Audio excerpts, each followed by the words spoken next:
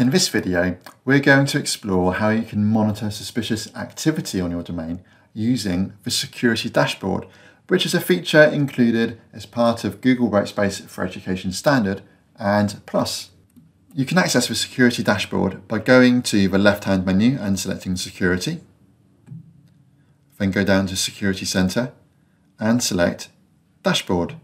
The Security Dashboard gives you insights into security issues on your domain.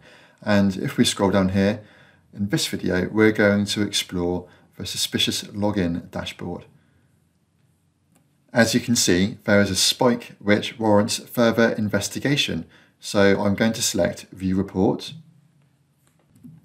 And if I scroll down now, I can see the suspicious login attempt that was identified.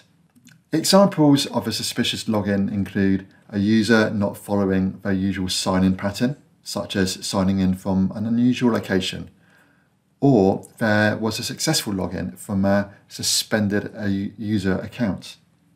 So here we can see the user identified, and from here I can also launch a new investigation using the investigation tool to find out more details and take action.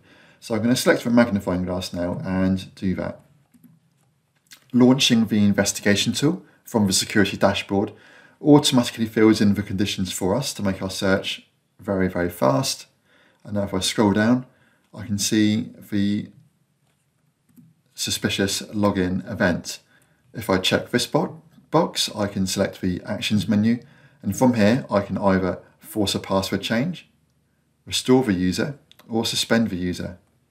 In this case, I'm going to suspend the user.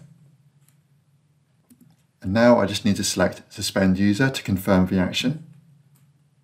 This has now protected that user's account and gives you more time to explore the issue and perhaps look at setting up something such as two-step verification.